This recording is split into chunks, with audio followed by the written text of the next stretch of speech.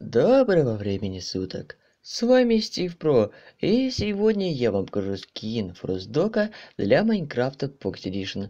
Данный скин подойдет как и для Pocket Edition, так и для ПК-версии с 1.8 и выше, главное не ниже.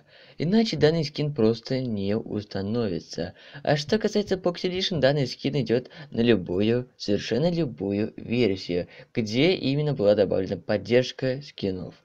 Что ж, друзья, данный скин очень популярен и популярен тем, что это скин популярного ютубера на просторах нашего интернета. Собственно, друзья, я думаю, что все знают Фростдога, и вот его скин.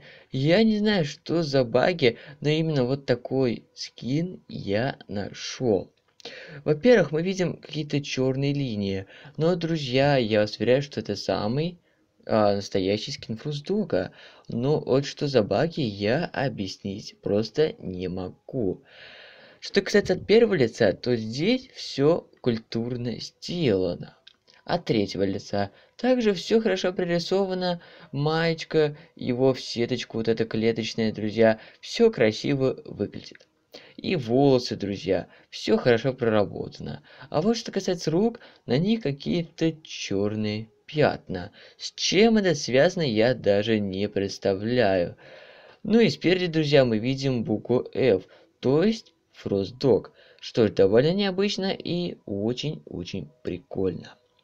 Ноги, друзья, на ногах у нас стандартные синие кроссовочки. Ну, а сам скин довольно приятный. Голубые глаза и, друзья, коричневые волосы. Собственно, если вы хотите поиграть с данным скином, просто перейдите в описание под данным роликом, скачайте и играйте на удовольствие. Ох, смотрите, друзья, аж толпа зомби пошла. Как думаете, дойдут? Ставьте ставки. Дошли, ух ты, с первого раза превратили жителя в зомби, и в итоге всей кучи сгорят. А здесь тоже бегал, да, вроде, друзья? Прикольно, прикольно. Собственно и правда, если вам понравился данный скин, просто перейдите в описание, перейдете на Яндекс.Диск и скачайте данный скин. Ну на этом все. Поставьте лайк, друзья, и не забудьте подписаться на канал. Все эти действия поддержат меня и натолкнут на снятие следующего видеоролика специально для вас.